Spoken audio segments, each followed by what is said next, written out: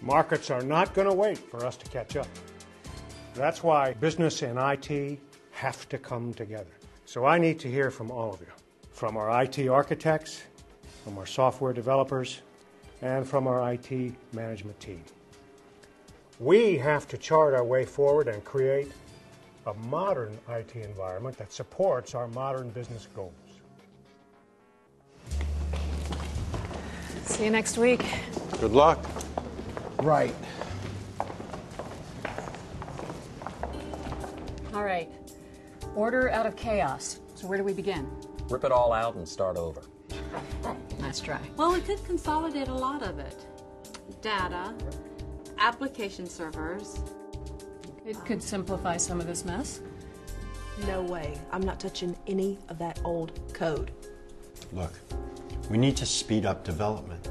If we can reuse code that already works... Yeah, but it's like, what works fine here can crash the system over here.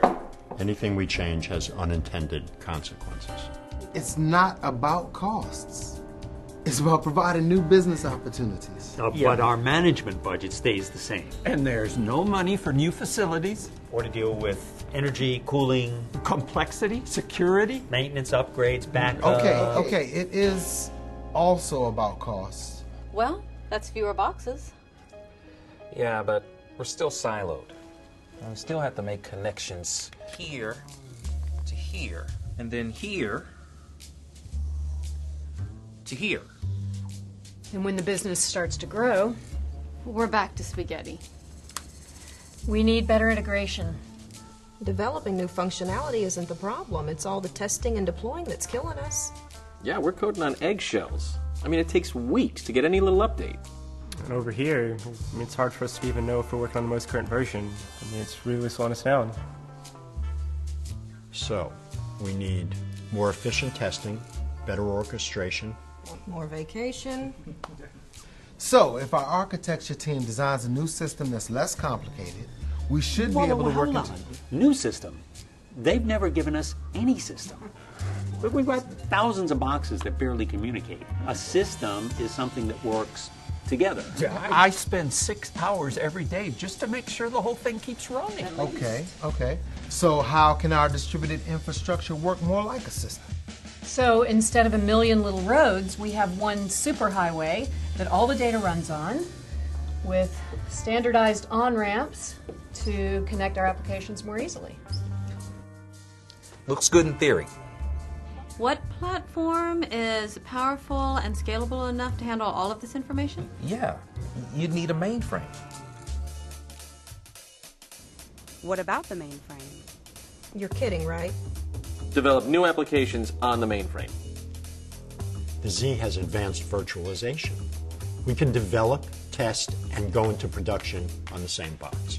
Yeah, in COBOL.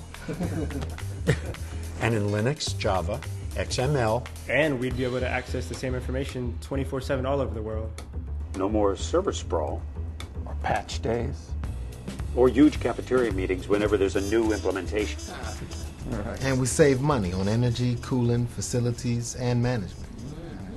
I thought you said it wasn't about money. Any bright ideas? I think so. You'll never believe it. So how can we integrate IT and business for greater agility? Jen?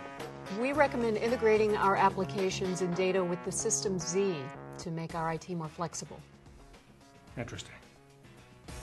What about enabling business growth, Bill? We also recommend System Z. Can't blow our budget. Won't blow the budget. Well, certainly software development is not going to choose the main Well, actually, sir, we are. We believe it's the best choice to provide new business functionality quickly. Okay. I'm hearing System Z loud and clear on this. Glad we could all come together.